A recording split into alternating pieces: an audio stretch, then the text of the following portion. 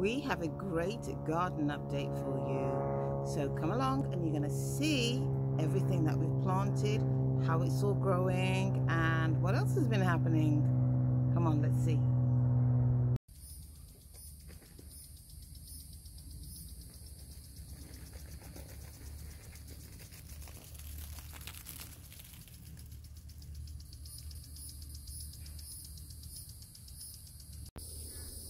Okay, so in the first row we have the onions, and if you remember a couple of months ago we planted those, the little bulbs. Then in the second row we have the carrots. These are Danvers 126. They are lovely carrots and do really well. Next we have zinnias that we planted, and we love zinnias. Then we have the cukes.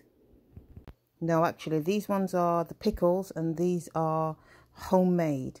That's the seed variety, homemade pickles, and they are great producers, and we actually haven't done anything to these, sprayed or nothing. They've been really disease resistant.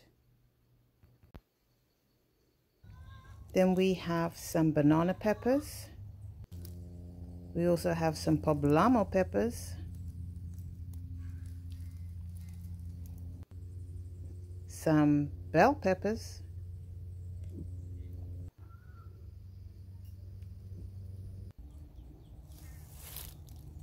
Then we have butternut squash, that's Waltham.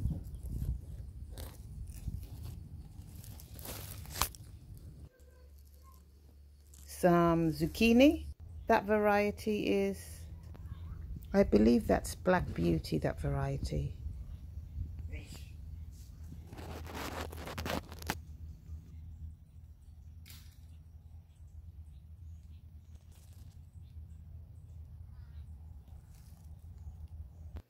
Then we have the San Marzano tomatoes, great for sauce.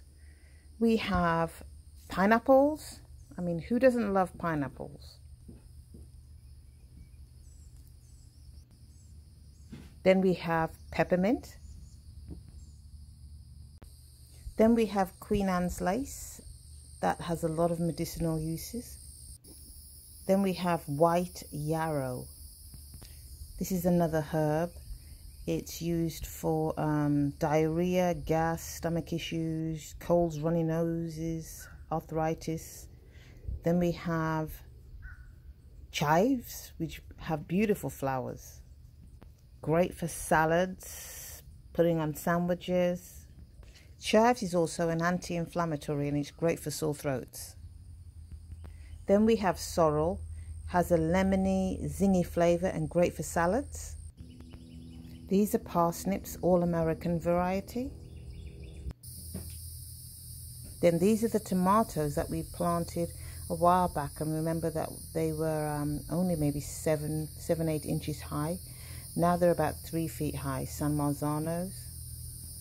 Then we picked some vegetables for Blossom. Take care, everyone. Jesus loves you.